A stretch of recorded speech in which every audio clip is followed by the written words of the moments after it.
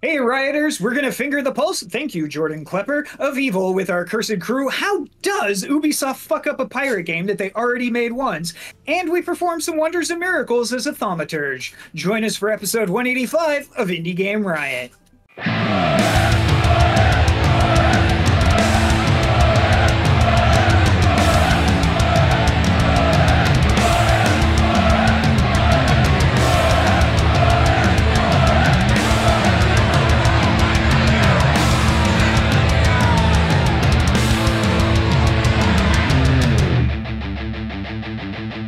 Indie Game Riot!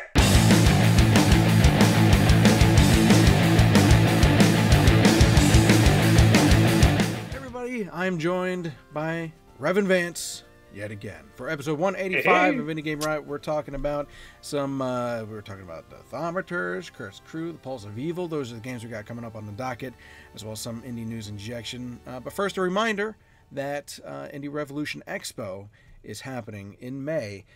Game submissions, the registration is open, so go do it as soon as you can to get your spot. Are you showing the logo? You even highlighted it in the show notes. Well, yeah, and I'm scrolled down on the show notes, and it's not there. So, but yes, there's the Indie Revolution Expo. It's coming up in just a couple of short months. We need presentations. We need games to show. We want to show. We want to stream for 12 hours for 3 days. Okay. Woo. So like that was us at our peak. We'd like to hit that at least. It's a Friday, Saturday, Sunday. It's completely free to have your stuff showcased. If you don't want to participate outside of something like just sending us your game trailer and anything like that, that's fine. We're also going to be working with a Discord team to potentially set up like little digital booths. You'll get your own dedicated channel on a rotation and a schedule, so you can interact with people and show people video in there while we're streaming on Twitch and all that fun jazz. We're gonna have live gameplay. We're gonna have giveaways, all that fun jazz. But we need you to spread the word and you to sign up.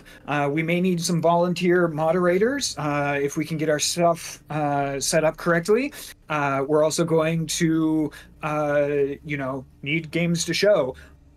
And with all of that, we're also running the IRX Jam. So you get a chance to make a game. Once you do, you get like, what is it, $100 prize if you're the winner. $100. You get a T-shirt and just some feedback from us if you'd like. Yeah. That's a good time. And your game gets the Game Jam games will get showcased. So go to indierevolutionexpo.com. Sign up for or you could go too. Yeah, sign up to give a talk, a presentation. You got something that you want to, hey, I learned how to do this really cool trick in Godot, if you want boom, there you go. If you want to talk about how indie games make pirate games better than Ubisoft. There you go. Like you can do that. We'll give you a time block. There are limited slots. We do like to have them all filled, but we will try and work to your schedule. So yeah, indierevolutionexpo.com. You can sign up to share your game. You can sign up to give a talk. You can all of that fun jazz. Totally up to you. Check that out.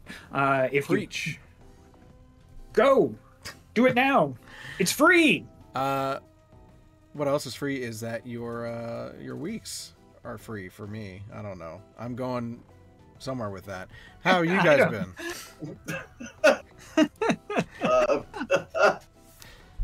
Welcome to Indie Game Riot, new people. I pissed out a rock. I hope it was a diamond. No, it was a kidney stone. That was fun. Turn it into a diamond. Yeah, no. When you get really, really famous, Indie Game Riot gets more and more famous. You just keep that. You sell it. Sell it on Sell out my kidney stones? Yeah, I like that. You too can own this compressed thing of calcium oxalate and uric acid. You've heard of gamer bathwater. You've heard of farts. Bro. Wait until you get a hold of podcaster kidney stones. It's got to be the new big thing. poised to take Podcaster over. kidney stones. If you pay for that, just yours for. So, oh we my can god. start. We Okay, can start moving on. putting extra I'm salt in Rev's. No. Moving on. This is getting gross now. Like, Well, I'm starting to gag and like. Well, you know what? It'll calm your stomach. A nice dose of indie news injection.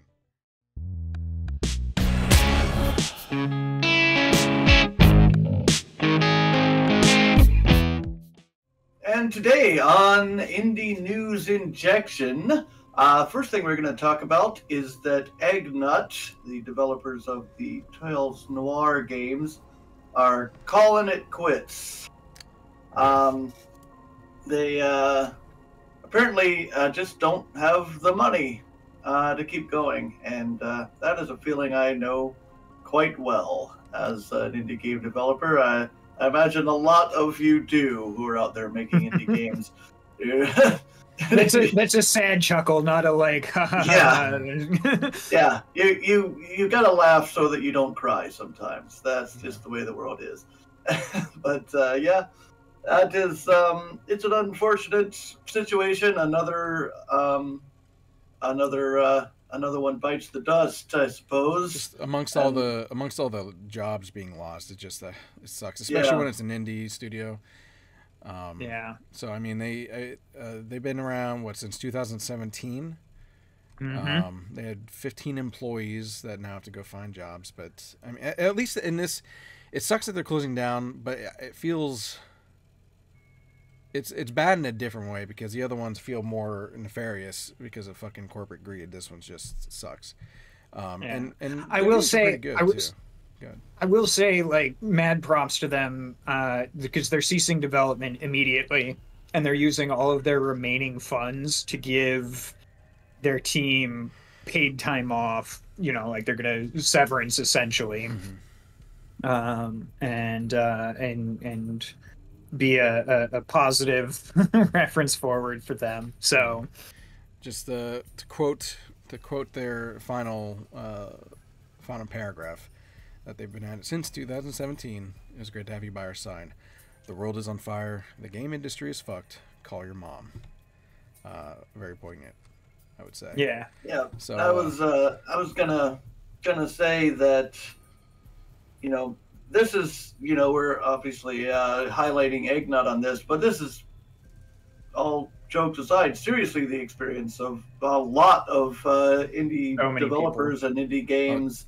That you know, and it's not anybody really pushing you out. It's the, you know, highly competitive nature. You know, it's more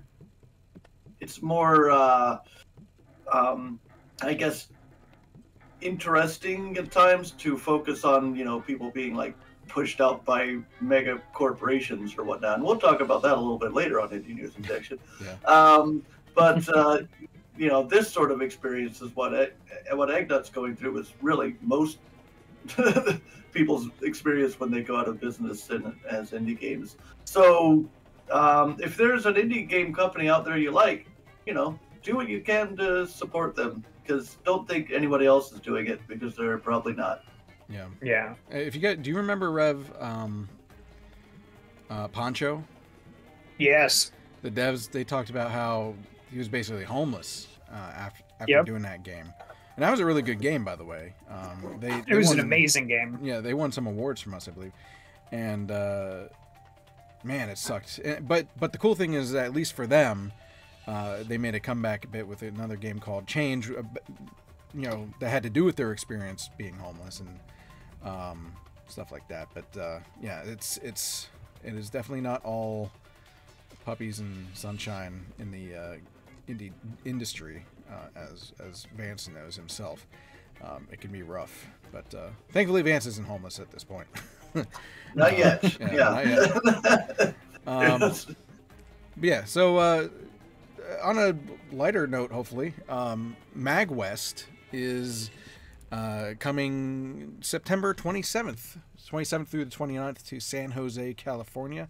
For those you don't know, MAGFest is like the main event for them, which takes place in, I guess, DC technically. It's like on the border of DC, Maryland, or whatever. But it's a really good time. I've been there a couple times, once as Indie Game Riot Press, and once for helping a game that I was doing some kind of work for on the side to show off their game there. And yeah, it's really cool. It's I haven't been to that many conventions. I mean, I've been to some, mostly as Indie Game Riot Press. But it's definitely the one that has felt the most like a party. Everyone there is just for a good time. I've never come across... I mean, there have been some jackasses. I think the one year there were people that did like damage to the hotel, which MAGWest is then responsible for. That kind of stupid shit, which I guess in a party atmosphere you kind of have to expect, which sucks. But they really do have a good time, and it's loose there. But at the same time, they understand not everyone there is the party animal. They have things like the AFK room, which TakeThis.org sponsors. And for those you don't know them, we've had a bit of a connection with them through a couple of people that have been on the show. Really good organization for mental health in the game industry. And things like that. And when I was there promoting that game, you know, I met, you know, you remember Dean, who made Vidar. Yep. You know, people like him were there as well, and I got to meet them face to face. But they were super kind and generous, because like things like we forgot a TV monitor to show off the game, or something like that. I forget, or maybe it broke, Yeah, the point is, I we didn't remember you have telling it, me about that. and he gave us a spare that he had, you know, and that was the kind of attitude that everyone really had, at least amongst the indie devs there. It was just a really good time. Cool panels, really good, you know, picking of indie games, and a really nice artist alley, I guess you could call it. So yeah, MAGWest. Maybe Rev can go if he has the time and money. To represent Indie Game Riot and talk to some indie devs. So head out that way and yeah, check it out. For sure. Moving right along from positive to kind of negative, anybody who's worked in the game development cycle at any point knows that your first couple of days are like make or break for your game. Like, it doesn't matter how long you've been working on it. It doesn't matter what your budget is. It doesn't matter if you are indie or AA or AAA or quadruple A. Then like your first couple of days determine whether or not you have an audience. And a lot of that is dependent on the algorithms that are chosen by companies that try to make things as generally... Steam. I think in general, they try to make things fair. Unfortunately, when a megacorp can just drop 11 games at once and trigger a massive wave of nostalgia for Command and Conquer on Steam, a bunch of other really good games that really deserve attention get bumped out of the best opportunity to be discovered. You know, there's Potions, A Curious Tale. It's a little adventure crafty game about a witch creating her potions. They've been working on that for 10 years. And all of their marketing and everything was building up to their release day, and EA surprise dropped 11 games in the Command and Conquer series and bumped them completely out. Imagine 10 years of work. Not going down a drain necessarily, but just being hampered that bad by some bullshit. So, I mean, really, though, what Steam... It's hard to blame Steam, but at the same time, I feel like Steam knows, you know, that wishlisting and getting on that particular list of new releases and being in front of people for as long as you can. The new and trending is so critical. Important that they should have been like, all right, look, we can put a Command and Conquer game there, whichever one you want, whatever you want to really push. Everything else is going to be not delisted, but like not on that list, there. Right? Yeah, like do a splash page that takes you to the Command and Conquer page. Yeah, could have been like Renee, the developer. She said like she had to work full-time jobs while she was developing this. She put 10 years into this, and you know, like it meant so much to her. She drops it and away it goes. And then, and like, that's not the only one. Like, there were a bunch of games that released that same day. Berserk Boy also launched, 5 years in development, and they went, huzzah, we're on the new and trending, we've got all of this thing, and boom, that drop happens, and now they don't appear. They're below the fold. And it's just like, you know, we know it's not malicious, it's just an algorithm, but yeah, and EA, as much as we like to shit on EA, they didn't do it on purpose. You know, they weren't like, yeah, let's finally take these bastards out.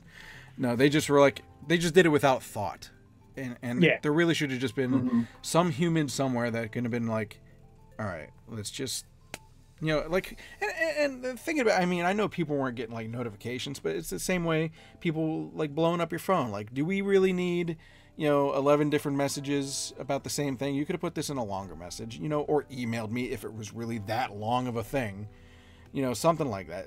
It's just, I don't know. It was unnecessary to do it the way it happened. Yeah. And it could have been handled better, and it sucks. And like we mentioned before with Tales Noir, support the devs, so shit like Tales Noir doesn't happen where they go out of business. And he said at the end of that article, one of the developers said something that is very true. Is that always keep in mind when you know, an indie game succeeds or fails, just how much luck went into that, because you can make a great game and nothing will happen. Yep. Right. I mean, it's the same as any art, right? I mean, if you're a singer, if you're a painter or whatnot, you can make something amazing and have it completely flop because it doesn't get in front of any eyes. So you can't, art can't succeed if people don't see it. And that's, you know, until you die, and then everyone's like, oh. yeah. But I was going to tell a brief story, because this really reminds me of something that happened to me. When I was, I had a game, the release date was coming up soon, and some company decided that they were going to have a big Steam event featuring independent adventure games. And they set the date at exactly the same date that my game was set to release. Oh, no. And did not include me in it. And I wrote them a message and I said, hey, you know, you just set this like immediately when my game is going to release. Can I at least, you know, have my game in the event? And no answer, not even a response. So yeah, that sucked. I mean, sort of us, you know. So all kinds of things can happen. Just come along and blindside you. You know, this EA thing is just one of them. It's exactly. Just, yeah. I'm sorry to the devs that got screwed over by this. But hopefully, I mean, it seems like that at least Potions of Curious Tale, the game that kind of opened all this discussion up, they're at least getting attention that way, you know, through word of mouth, through social media and all that stuff, through these articles. So I hope that there's some kind of reconciliation that way for their games as well. Crossing my fingers for you guys. Yeah. And that it's not all shit for you. EA, you know, I know you didn't do this on purpose, but fuck you anyway, because you're EA and you're evil. Exactly. For everything else that you've done. But thanks for Command and Conquer. So yeah, thank you for Tim Curry in Command and Conquer. That was one of the few good things you've ever done. You know what? This all makes everyone so angry. I think we should start a riot.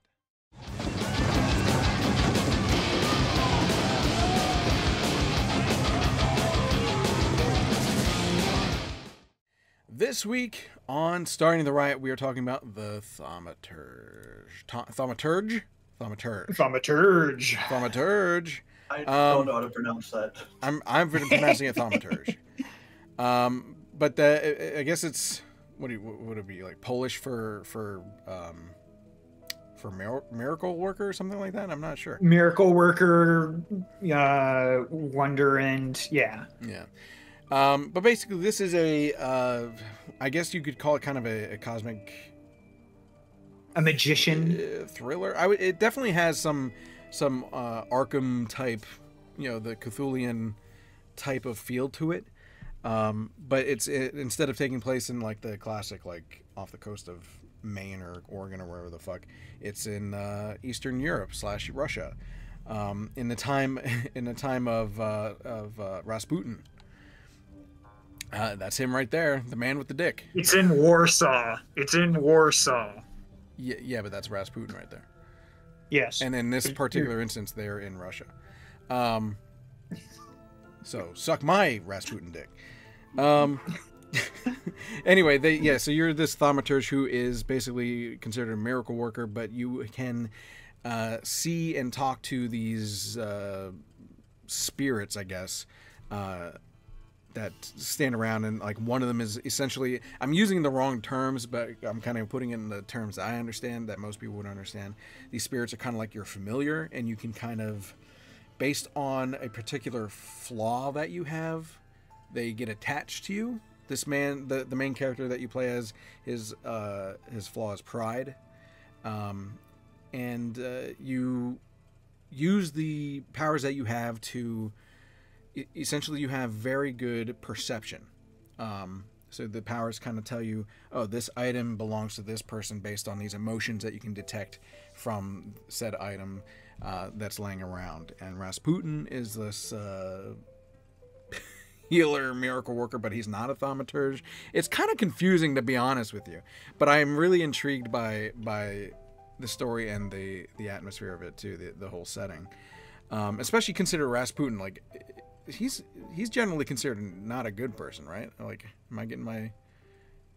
He was definitely fucking weird. I know he was weird, but I'm not sure if he was like really like a dictator. The best that like canonically, like the most canonical version of him, I think for me, comes from the animated movie Anastasia. Yeah. Well, he was definitely evil in that. Yeah. No, he was a wizard basically. Like he was trying to be Merlin to the Russian leadership, to the czars. In this particular game, though, he has not yet taken leadership of Russia. He's just traveling around town to town, helping, I guess.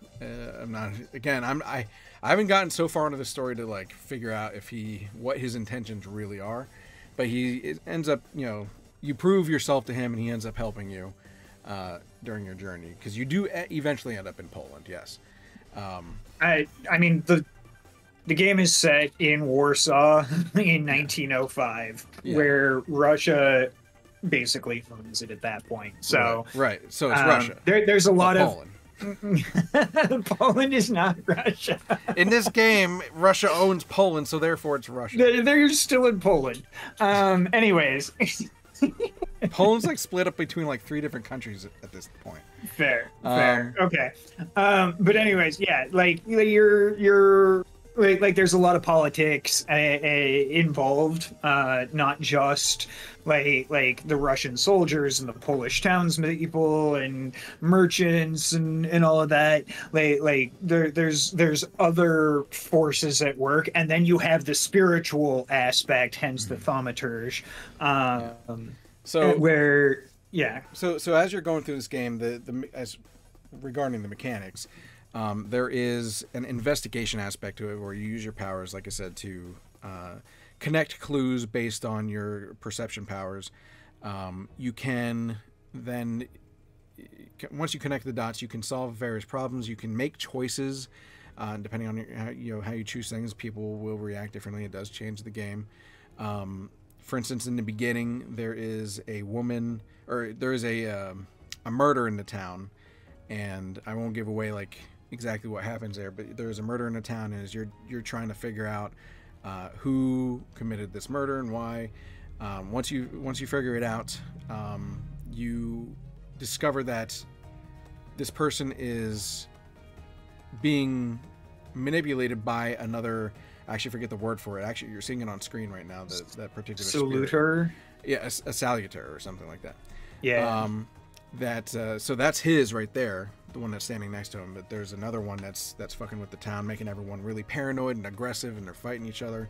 And once you figure it out, you go in and fight this thing with your particular Salutor, or I hope we're pronouncing that right, with your Thaumaturge powers and things like that. And the combat is interesting. It's turn-based, so it's you and your spirit, and I'm assuming eventually, there might be other people that you can, I believe so. Against whatever other group, and you take turns, and it kind of has this timeline aspect, kind of in the vein of like Baldur's Gate, where people, depending on your speed or your initiative or whatever you want to call it, where you're gonna hit at, but there's a strategy to it where you can your turns take different amount of time. So you're like, okay, should I do the stronger attack that takes longer to do it, or should I do something quick? Should I do something that interrupts? Should I do something that heals? That sort of stuff. And then you eventually take over that particular Salutor. And there's even like an RPG system where you can upgrade various skills that help you help your powers become more useful and things like that. Think of this game like kind of like Persona. I never played like Persona. It's very okay. It's very. Instead of being a bunch of high schoolers in Japan in the 21st century, You're middle-aged Rasputin. You're middle-aged Persona collector in 1905. But it is like I think one of the biggest complaints that I've seen about this, and it kind of rings true, is that it gets a little bit repetitive. But like I'm seeing like people going like, yeah, it's repetitive, but I'm still having fun. And then I have other people that are going like, yeah, it's super repetitive, and I hate that. I mean, there could be, it could be repetitive, I guess, but like the game, the combat, I feel, is secondary to the story. This is definitely for sure. Yeah, this is narrative game, a narrative RPG so first. You're not playing it for the combat. It's kind of a means to an end to me, and that maybe that's good or bad. I don't know, but I like good narrative in a game, so that's really what draws me in. So the repetitive combat and things like that, I don't care really. I mean, narrative is important. I love narrative in games, but like if the combat is not fun, then maybe they should remove it and only have the narrative. I haven't got a chance to play it, so I don't know if it's really not fun or not. I mean, I think it's fun. It like repetitive also doesn't mean not fun either. It's just like I said, it's just it doesn't change up a whole lot. But again, there's a strategy to it, and you select moves, which you can also like add things to and upgrade them, and there's strategy to the combat. I find it hard to be so repetitive. I find it hard to believe that it's so repetitive that you can't have fun with it. Like, there's definitely ways to have fun, and again, I think it's secondary. So if you are someone who is into a narrative first game, you can definitely overlook that the combat maybe not being like top tier combat in a game. I mean, it's turn-based combat. That's to me, it's not. It's no more repetitive than like Final Fantasy X. You know what I mean? I love it. I love that. So I love turn-based combat myself. So I mean, I don't know what exactly people are saying is repetitive about this particular turn-based combat, but if they're I believe it's more the quest aspect. After the first few hours, people are saying like it feels, but they also take that with a grain of salt. I do want to share like my two favorite reviews. I went through a ton of reviews on this game. My two favorite reviews. My first one is, I catch Pokemon with Rasputin. I shoot 3 guys in front of the cemetery, then attend my dad's funeral. I pet dog. Good game. And then that's how the game starts, really. Let's be honest. And then my favorite one is, Schizo dude uses imaginary friends and beats up on the mentally ill to take their imaginary friends. Also communism. Yeah. I mean, honestly, they're not far off. Like it's great. I will say this game is it is a tad pricey. Like I'm gonna move us along right now. It is for me currently $35. on Steam, but I'm also seeing it's a relatively long game, so that could definitely be worth it. I don't have any problem doing that. You can get it and Frostpunk for $36 because right they're now. from the same publisher. Because the same publisher, yeah. Developer even the deluxe edition of Thaumaturge is only $40. Yeah, honestly, I think $35. I think that's a good price point for this game. Yeah, no, like just given its scope and scale and the story that goes into it. I think it's fine. I just know some people, Josh, can be a little bit price conscientious. Another thing I'd like to point out about this game is that I appreciate that the character that you play as isn't like this almighty, like, oh yes, the hero saves the town, and he does do good things and helps the town, but he does it in ways that are shady. I mean, specifically it uses the word, like, one of the main things you do as a thaumaturge is manipulate people through your narrative and dialogue actions and things like that.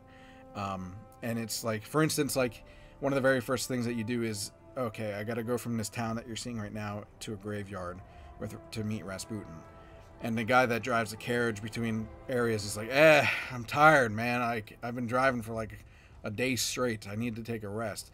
And you manipulate him into like, all right, well, I guess I'll take you. And it's like, well, man, let the dude, the guy just went through the mud and snow to take you to this town in the first place, and you won't let him just have a breather. It's things like that. So the guy's not like totally on the up and up, at least at this point it seems. And I think based on some of your choices too, he could really probably be a very flawed person, which I always appreciate in these narrative games, that it doesn't take the cliched road every time. So yeah. Anything else on the Thaumaturge? These guys are great. I want to see more from them. Their previous game as Fool's Theory was 7. That was a really good game. And I want to see more. I really do. They've got some chops. They've worked on some big games, and keep doing cool, what you're doing. I never played that, but it does look pretty cool. All right, well, you know what time it is. Easter. Peep, yes, peeps. Easter. Peep show.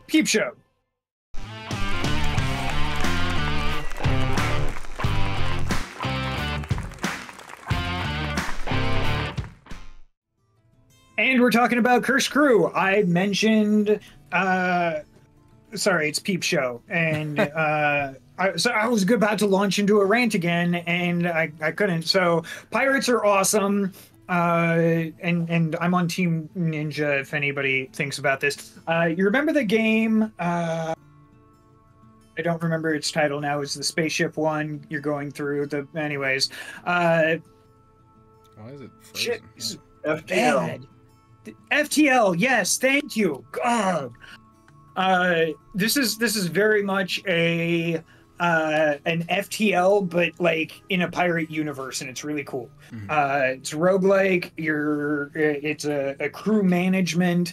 It is super detailed. I will say it is probably overly detailed in some cases. I've played this for like 20-30 minutes, just trying to get a feel for it. Work kind of fucked me over this week. And like I couldn't get anywhere. I think I successfully traveled to a spot, but it does not explain like any of the mechanics in this game, and that is my biggest complaint for this. Like you get your little journal options, and you can be like, oh, like I found new crew, or I took something out. Like I burned my ship to the ground because I accidentally tried opening a box, and it blew up and set me on fire. and we all very died. easy to die in this game. I noticed it's it's very FTL. It is very FTL in its abilities, but like you get a little bit more control. One cannonball is all it takes. Yeah, in the wrong spot, man. Yeah. The first enemy that I saw, I had moved my gunpowder up onto deck because I needed it closer because I only had one cannon and I needed to be able to reload faster. And they like targeted it, like my barrels of gunpowder just nonstop, just targeted just that, nothing else. And I blew up and sank. I've died like 4 times in 30 minutes. It's I'm dumb, but it is fun. I love the art style for this. I love the music. It is early access, I will say that. So hopefully they get a bit more of a like a tutorial going through. Take a lesson from your predecessors. Crackle work. Some of these things I really, because you're talking about the art and stuff like that. It's kind of like a cross between some of the clay stuff like Don't Starve, and a little bit of do you remember the game We Need to Go Deeper? Yes. A little bit of that too, which is, so it's really cool. It's almost like papercraft style too, like some of the with the waves and how that all works. Another mechanic too that you didn't mention was it's a little bit of a base building game too. You're managing the crew, but you also are managing your ship and inventory and all that sort of stuff. So it's like FTL with, on steroids almost, because it's got the FTL map and the roguelike aspects of FTL, but with a lot more mechanics built into the, from situation to situation that you have to take care of. For sure. And it is like what were you saying, Vance? Go ahead. Oh, I was just going to say, what you said before about it.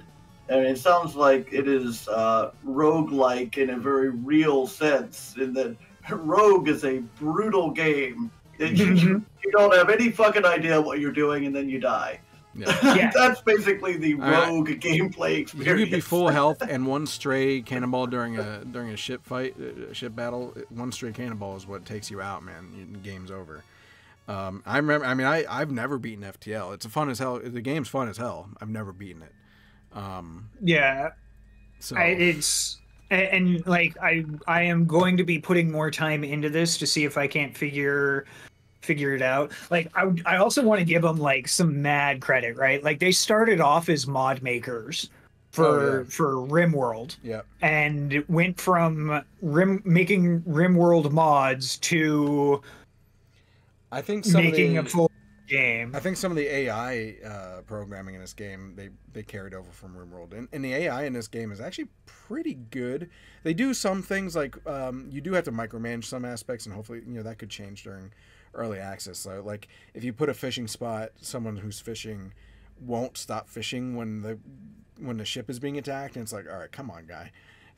So you do have to micromanage that, but if there is something that needs to be moved, or if they're not doing anything specific, they do tend to be pretty good with going and doing the thing that is most important. And I think that's probably carried over from the RimWorld experience. Yeah, no, it's really solid. There are like the skeleton of this is really solid. They do have a demo that is free, and right now in early access it is $20. But like their roadmap, they want like crew members to have individual traits that influence their behavior. Like, oh, I'm better at sword fighting, or I'm better at putting balls in cannons. I was trying to make a dick joke there, but it flopped. They're gonna add more bosses and stuff. Like already you have like the Flying Dutchman, for example.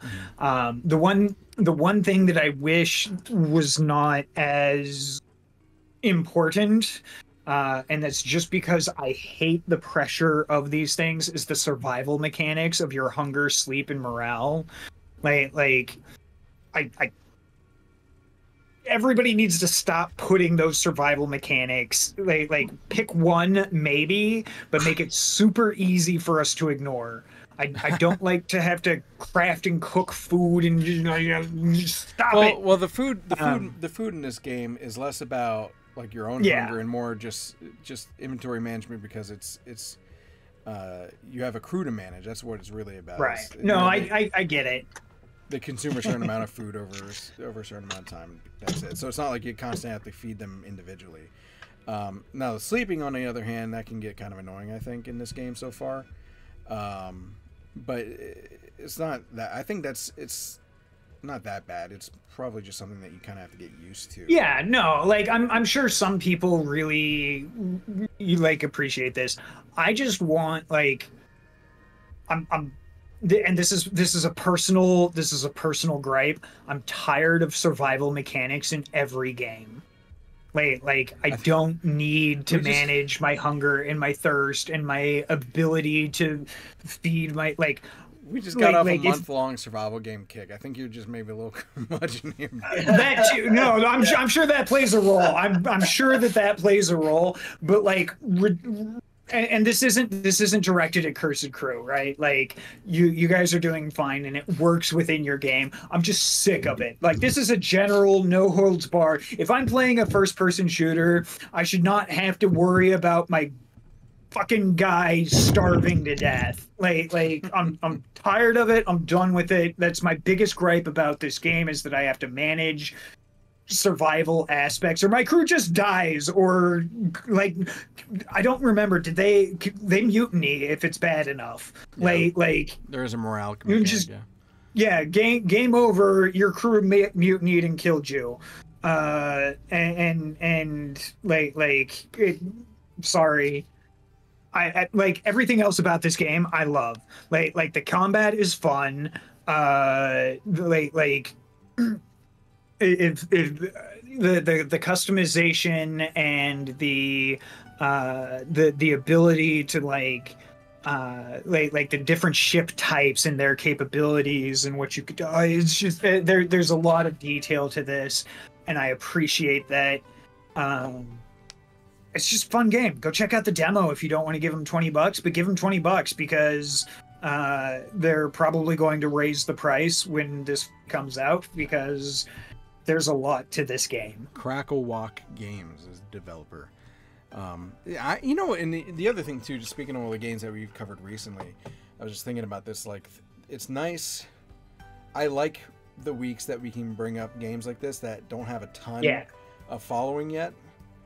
Because then I can brag later that it was because of us that they became Indie Game covered it, and then they picked up. But no, really though, I like finding these little hidden gems, and yes, Crew I think is on a very good trajectory, considering that they've only recently, as of February 26th, came out in early access, and I'm looking forward to all that they have to add. And good job at Crackle Walk Games.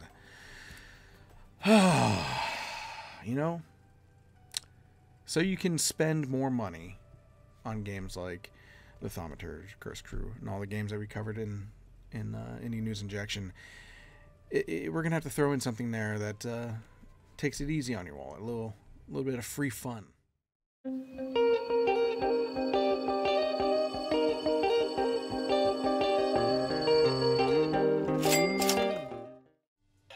This week on Free Fun, we are covering the Pulse of Evil. This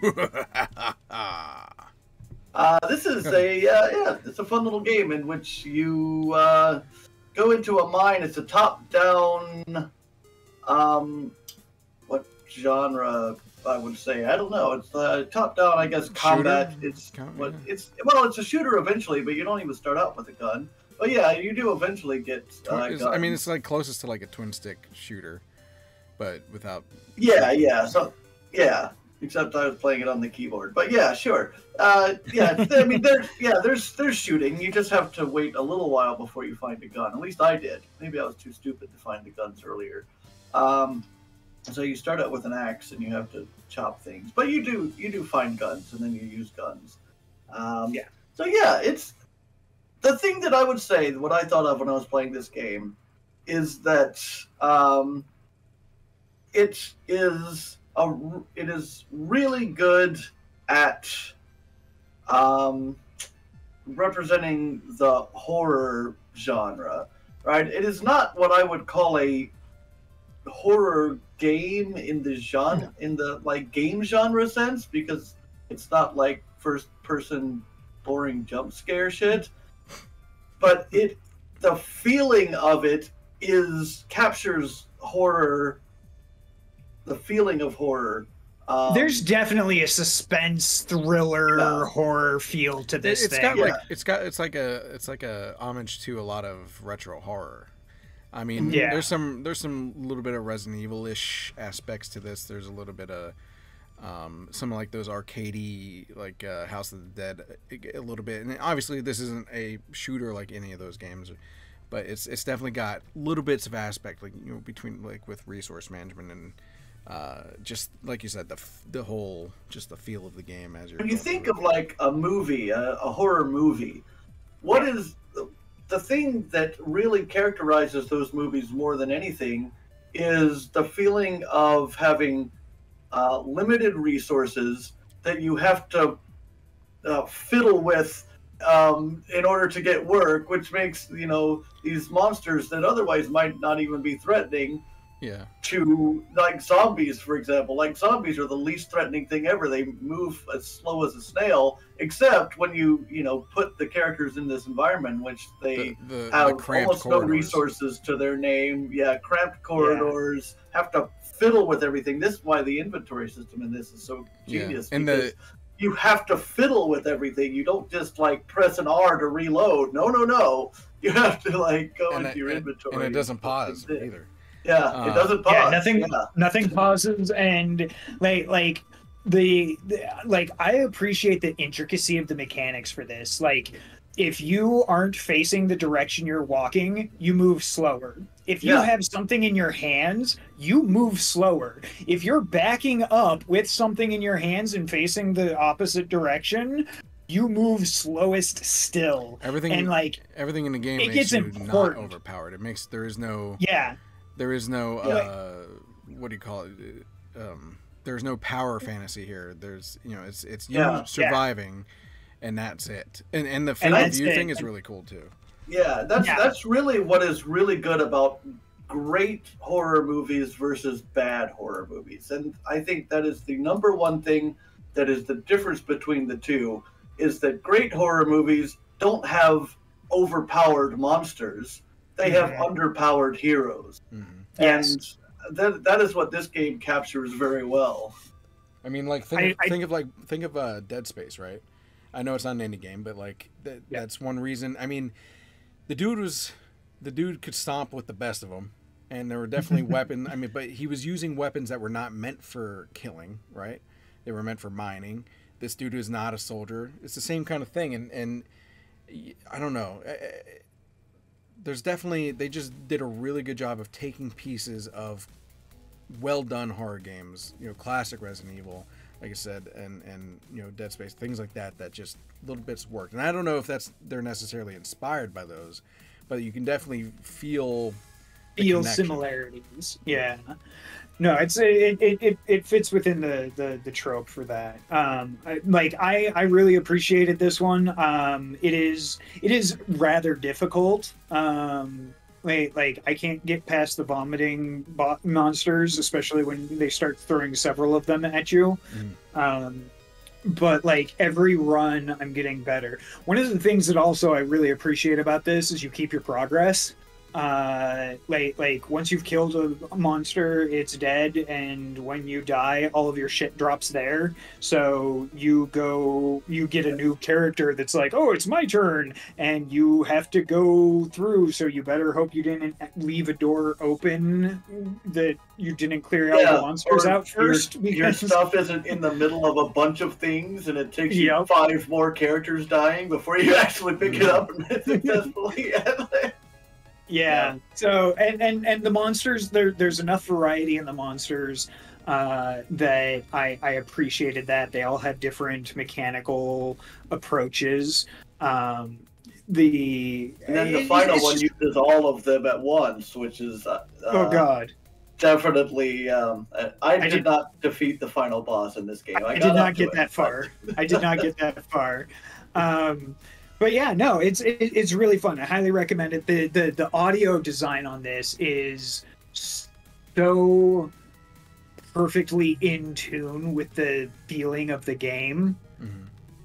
Like I loved that. Like to me, it creeped me the fuck out. It was just, it was great. To me, audio is arguably the most important aspect of a horror game. Yeah, I'm not saying it's the only thing that you need, but it's a big part without of good it. audio, you're unlikely that you're gonna have a good horror game. And I just want to point out too, this is made on the Godot engine. Yeah. So I was really thrilled about that. Yeah, I appreciate the. I don't know. I appreciate that because those are kinds of engines I like to support, just because of the ease of access they give to people who don't necessarily have the most experience in developing, and it kind of just makes these sorts of experiences possible. So, yeah. By the way, the developers of this game. Madnukin, Maroki, Yeremia, and Dave Brown 57. So I guess they don't have a studio unless Mads Games is their studio, because that's listed as a publisher. I'm not 100% sure. I believe this is also on Itch.io, by the way. Prep in the chat Mads says Games is probably has to do with Madnukin, right? That's yeah. Good detective work there, Vance. That's why you pay me the big bucks. Prep in the chat said some good stuff is coming from the Godot engine. He's recommending a game called Halls of Torment. So there you go, another recommendation if you're wanting to support that engine. That's good to know. If you Prep, by the way, if you know of any games that we should check out from this from Godot, feel free to send them by our way on Discord or something. Do you guys have anything else to say about the Pulse of Evil?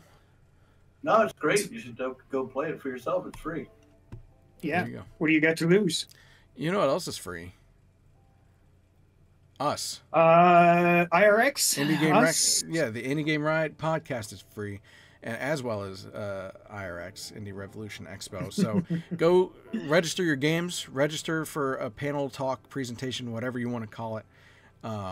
We've had arguments about what to call it. We settled on presentation. I bring that up again because Too Many Games was, I saw a tweet from them like a little bit before the show saying that they were looking for people to do panels. So, that's what made me think of that. Well, panels are multiple people having a conversation, not a single person giving a presentation, right? Well, I mean, usually we've done both. Like, there's been a few where it's like 3 or 4 devs will jump together, or a team will come together and give it. So that sounds like a panel. If it's a team, that's a bunch. Well, a panel usually is not just one team working together either. It's like a selected group, not a group, but individuals from different aspects that are all on the stage together giving their different perspectives. That's a panel. Yeah. Anyway, throw in the comments. What do you think it is? We're going to call them presentations because that's what that's what we settled on. Thank you, Thesaurus. I don't know what we're yelling about. Come on, join the old men yelling at this guy. Anyway, so check out Indie Revolution Expo. Please register as many as you can. Tell all your friends, so we can have the best time possible. That said, if you save some money doing that free fun game that we just talked about, you could send your extra money our way. Support us financially through Patreon or on Twitch. You could subscribe. That's always appreciated. But otherwise, you can also just support us for free by emailing us. Like I said, you can contact us with games to check out, such as Prep sending us the Godot stuff, or send news to us, things like that, to contact@indiegameriot.net. You can just chat with us if you want to. We're on Twitter and Discord. Twitter @IndieGameRiot. Discord, the link's below. That's not a link that I can remember because it's bullshit. I also, speaking of Patreon, by the way, I want to say thanks to Preposterone and Discreet Infinity for both supporting us on Patreon. It's very much appreciated, and has and will continue to go towards things to support Indie Game Riot and Indie Revolution Expo. So thank you for that. Oh yeah, for those of you who are listening live to us right now, we do have an edited version that should come out the next day, aka tomorrow, aka Wednesday. And those of you listening to the edited version, you can always stop by to check out our live recording sessions every Tuesday, 9 p.m. Eastern Time. The only time zone that matters, because daylight savings time. Oh boy. Anything else? Any last words, gentlemen? Naproxen. All right. Something about... Get yourself some Easter eggnog. Yeah. Get yourself some Easter eggnog. Some banog. Yeah, thank you. Say your goodbyes. Bye-bye. Have a good one, folks. See you.